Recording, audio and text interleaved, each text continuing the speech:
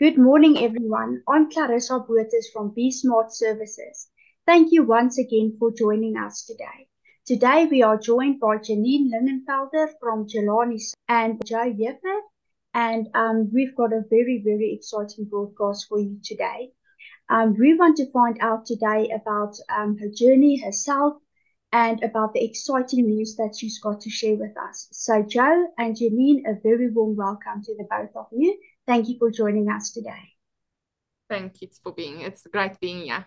Thanks. Thanks so much. Great. So, Jo, I want to find out from your side. You are currently the title holder of Mrs Jhb 2023, and you are forming meaningful relationships with women around you. Can you tell us a little bit more about yourself and about that? Okay, just to rectify you guys there, I'm not a title holder yet. One of my best friends is the title holder of Pretoria. She's the second princess of 2023. I started my journey as Mrs Johannesburg finalist 2 months ago. So I'm in the JHB Pageant. We're trying to do, leadership through phenomenal women pageants and stuff like that. But to start, where do I start? How would I tell you about myself? Well, I'm married with a very special man in my life. Very crazy story how we met. But that's a story for another day. So I am 40 years young, never old, never dull moments. I have 3 boys. I was blessed with 3 boys. My first baby boy passed away in 2 years. But he's still with us every day. And then my second one stays now in Swartkopmund. We will miss him in Joburg, but he's enjoying his life there. Then I've got an 18-year-old that drives me up the wall. But every grey hair I basically count because it's a blessing. So yeah, I'm always a happy, smiling person. I have big ambitions in life until my days get dark. That's why I'm talking to you guys about my journey, because as happy and as outgoing and always on the ball I seem, there's some days that the noise and the darkness are overpowering, and that's when women keep quiet, they don't speak. And my thing is to inspire women to be open, talk about it, see life as you find it. If it's dark, if it's light, you can make the best of that situation. So I would, talking about my journey, I want to be a voice that to be heard to someone that goes through what I've been through and still going through. I had a lot of loss in my life. I had to deal with very close relationship loss, like my son, my previous husband, and going through. I was diagnosed with severe depression and anxiety, and a lot of women say it's bouwebruggie en kom daaroor, but nobody takes it serious that actually can kill you. That can change your life from being on the highest level, falling down to the lowest, and you won't be able to get up. So I am here today, thank God, that my husband was on time. A few months ago, I tried to commit suicide due to me being in a situation or being in that dark space that I couldn't get out of. So the doctor said if he wasn't there soon enough, I wouldn't have been here today. So that's my story, and that's what I want to bring out and to let the world know and let them feel that there is people that care. There is people that loves them. There is people to listen, and there is people that sees the danger signs. They just need to be open and be empowered and be the phenomenal women they are to speak about it and talk to, even if it's an anonymous, just speak to somebody, because somebody can give you one word of inspiration, one word of good hope or faith, or a message from above or something like that, that pulls you out of that groove a split second and you're back on the highest point that you can be. Wow. That is what I'm here for. Wow, that is brilliant. That is brilliant, Jo. Thank you so much for sharing that with us. The little bit about yourself that you told us I'm sure that there's a lot of every woman listening to this right now, even me myself. It's really a lot of inspiration that I can take from it, and the fact that you're going forward, the fact that you're doing this, the fact that you're willing to go out and do something, build relationships and inspire others is something that I definitely admire. So well done on that, and I pray that you'll be blessed on your journey ahead. So thank you so much. I'm already blessed. I'm still still wonderful. kicking. Yes, wonderful, wonderful. Yes, so it's so great to hear that with everything that you're doing, that you're actually working on this very exciting project, and one that's not just going to make a difference in your life, but in the lives of so many others, like we just said. So, can you tell us a little bit more about this current project that you're working on, the Mrs Johannesburg pageant? Okay, so a month ago, I was supporting a lady that's very close to me. She's, it's not just close to me, she's really close to my heart. I took a look at her life, that she went and, she joined the pageant, like I said, the Mrs. Pretoria pageant, and she took it very far. And that was so inspirational, because if you look at her, a lot of people say, she'll never make it. She's not a beauty queen. She doesn't have this. And I thought to myself, you know what? You do not have to be the perfect beauty, middle center page book woman, or the one with the best life, or the most money, or this lavish lifestyle. You just need to be a woman. You need to be a woman that went through hardships, stood up for what you believe, and still go on strong. Still say, I am the best. I am worth it. I am doing this. And she inspired me. And I nominated myself for this thing. And I've spoken to the pageant director. She gave me the laybacks and stuff like that. And then the very first thing she told me is, I'm actually going to read it to you guys, because it's so close to my heart. Because she told me there's one thing I need to know. It's that this pageant is not about women that is perfect, women that has perfect lives. This pageant is basically created a platform for dynamic women to stop and step forward and make a difference. This is for people that has been broken, that has been down in the dumps, that has stood up and said, I'm a woman, I'm a mother, I'm a creator. Because without us, life, we need to born. People get born. We are phenomenal. We are created with much love and everything. And I can't tell you how much this joy in this journey I'm finding, because I walked into a doctor that I haven't seen for years, and he says, why are you glowing? And I'm like, I'm not pregnant. This is good. Everybody's like, oh, you're glowing. And you're pregnant. No, I'm glowing because I'm taking this journey for women, not for me, for a voice, for the voiceless. I'm taking this so I can, how can I say, a journey to show women that are phenomenal. Women are always to stand strong and heads up, but it's okay to be vulnerable, be tired, be broken, and to only do as much as you can. We always have our families, friends, colleagues at heart. And for us being so strong, everybody thinks we're always okay, but it's actually we're not. And that's what I want to bring out, to let people know there is a platform to stand up and do something. And that's why I'm taking this journey, taking this pageant, and embarking on this profound, life-altering journey.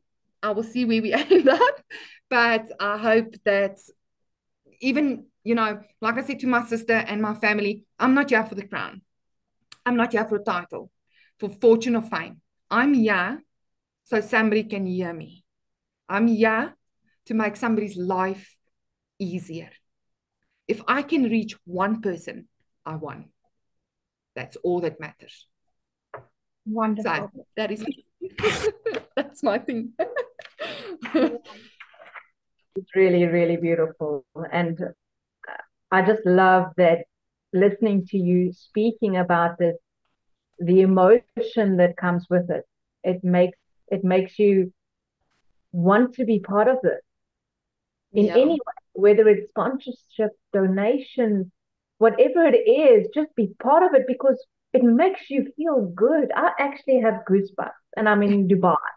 So that alone is something. So, we may not control all the events that actually takes place, but you can decide not to be reduced by them. Yeah. And that's exactly what you're doing right now, Jo, with everything that you've been through that you've mentioned earlier. You are such a mentor in so many different manners. And it's beautiful to see. And we are so privileged, myself and Klarissa, and everybody else who's listening to this, to actually be sharing this journey with. So my question to you is, what is your vision for this pageant and why? Okay, I'm going to give it to you straight. I've been given an opportunity in life right now to take this journey that not a lot of other people even think about or got in their life. I don't just want to talk about what it gives in the big all and take anything for granted. I want to use this opportunity to give back to the world. Let me be able to give a voice to the voiceless, to help others out there that can't help themselves, to be a pillar in the community, to help others that has and been going through what I have. You read a lot that people lose their little one and there's nobody to talk to. I've friends close to me lost his wife, his father, the mother, and there's nobody to talk to. So to show them that there is life, a beautiful, happy life out there, just have to take it, grasp it, and hold it. As tough as it may be, it's better on the other side. So I want to believe in what I'm doing to conquer and to come over my fears. Maybe I'm not, or maybe the gray hair, or maybe my teeth are skew, or maybe but my imperfections makes me perfect. It makes me the woman I am today. So my vision is just to reach out and touch others that have been where I was a few months ago and try to help, give a voice, be a positive role model, be inspirational to others. So quite simply, I want to leave the world better than I found it. Be remembered by the people whose life I touched. A force of good in their lives. I lost many people very close to me during this of my whole life. And I know for first hand, no one out there on their deathbed wishes they worked more, made more money, or won more awards. They just want to be the other ones they love most to tell them they matter. I think of those people often, and those are the roles they play and the roles they play in my life. I wanted to be remembered for passing along a very best in me to others. So their lives are better and happier in some way because I was part of it. And to be part of everything that has been given to me and have as much of a positive influence on the world as possible. I will learn to empower and be empowered during my journey as Miss Johannesburg finalist. So I can be my voice, their heart, whatever they need. Yo, that is so profound, Jo. And we love you for that. I can tell you that now. We love you for that. And, it's so true that the success of every woman should be the inspiration to another. And that's exactly what you are. You are an inspiration to others. And we should raise each other up, right? And that's what you're doing. Yes. That's exactly what you're doing. You need that. Even if the unknown person, the unknown woman, the unknown child, the unknown man phones you and they are at the brink of saying, I can't. You can. You can. Because you will have the power that you need to get through everything. Wow. It's being kind and it's being humble. And what you're doing today with telling everybody your story, it's beyond the humble word. It's more. The emotions that you're bringing towards this is what people want. And it's really beautiful. And I know myself and Klarissa, we're very grateful for you opening up like this, because once again, courage comes in here, because it can't be easy telling people that you wanted to that's one thing. you lost a child, you this and that. People don't want to talk about their hurt, and yet here you are and doing exactly that because you want to be that voice. So yeah, just absolute wow. Absolute wow. Yeah, a lot of people think when a woman tells them about their hurts, it makes them less. So you will always judge, what if I tell somebody I tried to commit suicide? Are they going to think less of me? Are they going to think, oh, well, you're a coward? You haven't been in my shoes to say that. The people that is standing in my shoes, they will know it takes a lot of noise, a lot of darkness to get to that point. Doesn't matter how happy you are. Robin Williams suffered the same, depression, and he was the biggest icon in comedy. But still, people don't talk because you're scared you get degraded. Absolutely agree. I always say that if people throw bricks, oh, I'm building a foundation with those bricks. I'm building a foundation. And that's exactly what you've done now, is you built a foundation with the bricks people threw at you. So yeah, absolutely kudos, 1000%. Oh, thank you so much. Now, obviously, with everything going on within the pageant, how can we as a community or a local business, how can we help you to actually reach the certain goals that you need to for this cause? Okay, I know a lot of people say, but we can't. It's difficult. I know it's difficult. But when we stand together, we can build our community. Doesn't matter how difficult it is, we can build. So as a Miss Johannesburg finalist, I'm tasked with writing pageant sponsorships, donations, my poverty fund raising suckers. I appeal to you to support the initiative aimed at empowering women and making a difference in the community. The title provides phenomenal women with a platform from which they can be heard. Sponsorships may be in form of cash, goods, vouchers, services, and I should wish to, if you should wish to sponsor the pageant or walk this journey with me, you would be able to boosting my participation in this, and it's making me reach my goal, even if I touch one person's life, making me stand tall, help others, and be the phenomenal woman I am. So we are doing Poverty Sucks Foundation campaign. We have a high teas coming up. We've got a 007 ball that's coming up. So we're trying to bring people to see that it's not just a beauty pageant. There's a lot of things you can participate in. You can do, we've got a role model foundation. We've got projects that we're busy there in the Role Models Foundation. We're doing a food drive. So cans and foods and everything that you can contribute, you can give me a shout and I'll be there. And I promise you, whatever you give, what cash, goods, services, you will be promoted. I will have your name with me all during my journey.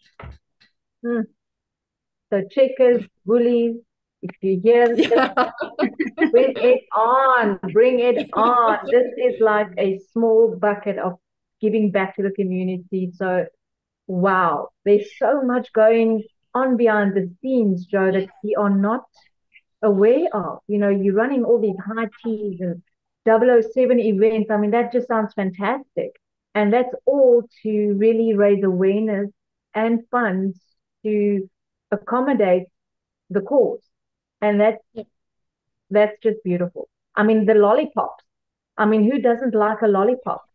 I love that. I think they're 10 Rand a lollipop.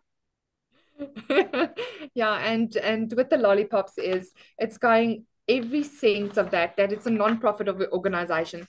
So this is a charity for the Role Models Foundation, established in 2009. So what happens with the money is the estimated net profit of the selling of the lollipop is R3. So it will be used to sustain this charity. If you or any member of the public wants to be exactly what happens to the money, you can join the Ron Boundary Foundation and you will see where it goes to. This is for family, local businesses, schools. Every lollipop, the proceeds thereof sustains this charity, and it outreaches to other projects. So a lollipop is just not a pop for the day. It is actually helping somebody. So remember, when you suck that pop, happy thoughts, it's nice, but you actually help somebody. Love that. Klarissa, any last thoughts from your side? Wow, yes, this has been such an exciting interview, and it really, what Janine said earlier, it really gives me goosebumps to think about everything that you're putting in, about everyone that's being helped, and the fact that you're actually giving a voice to people who's going through the same thing as you. It's really brilliant, and I love the cause. It's wonderful, Jo. Thank you so much once again for sharing that with us. So Thanks. everyone, Janine, Jo, thank you for this exciting interview. I'm really looking forward to how this is going to turn out, about each and every exciting part of this journey. And I'm pretty sure all our viewers are just as excited in this point of time as I am. So everyone, there you have it. We've heard a lot of interesting information from Jo this afternoon. And our last question would be, Jo, these activities that you're doing and that you've mentioned just now, if everyone or if anyone in and around the area or wherever wants to contribute or want to get in touch with you, how can they reach you? Okay, so it's very easy. If you go on to Mrs Jhb Pageants or you go on to Mrs Johannesburg, you can reach me through Facebook, Instagram. You can contact me through Messenger on Facebook. So you can get me on hold on WhatsApp if you need to speak to me or need to get information. The WhatsApp number is 071 855 0008. Very easy number, never to forget. Then you can email me. I will have an email link sent so people can reach me on email. Facebook is under Jo Hefer. My Instagram profile is Hefer Jo. And then I've got a profile link that I would send to you guys that you can send to people that will see the whole pageant details. And then if you want to follow my journey, just watch out on Facebook. Oh, wow. Awesome. Awesome. He is all over this show, people. Absolutely fantastic. We will obviously share this, the links and information for you to go and follow. And yeah, I think I just want to wrap up from my side is, you know, to really think like a queen. A queen is not afraid to fail. Failure is just another stepping stone to greatness. And this is what I'm leaving to you today, Jo, is continue this greatness and this beautiful journey that you are on. It is absolutely amazing to be part of it. We love you and cannot wait to do a follow-up interview with you. And I would be glad to do it, and then I will be more relaxed. No, I'm joking. Also, I want to leave with everybody is to know that any sponsors, any donations, anything we get, you can get advertising and marketing through this whole process. So one hand washes the other. You can just help, we help, and I carry your name with me all the way. The pageant, I think, is around 2023 to 2024. So it's a year that we will be marketing or carrying you with me all the way. Wonderful. That's wonderful. Oh, thank you so much, Jo. Thank you so much, Janine. This was a really exciting interview. And as Janine said, we really look forward to the next one. And we look forward to seeing how this exciting journey turns out. Thank you so much, Jo. We're going to share all of the information with our viewers. And once again, thank you for what you're doing, because it just takes one deed of kindness to make a very big difference. And I'm sure that all of the love, all of the kindness, and all of the strength that you're putting into this is going to make a big difference to each and every single person who's involved and each and every single person who's looking at it. So, Jo, thank you so much once again. Janine, thank you so much for the invite. And to our viewers, thank you so much for watching. We're going to keep you updated. Have a look at those social media pages. Follow Jo, see what she's doing, and if you want to get involved, please don't hesitate to do that. I'm Klarissa from B-Smart Services, and we'll see you guys soon. Thank you once again, and enjoy the rest of your day. Thank you, everyone. Goodbye. Bye, you guys.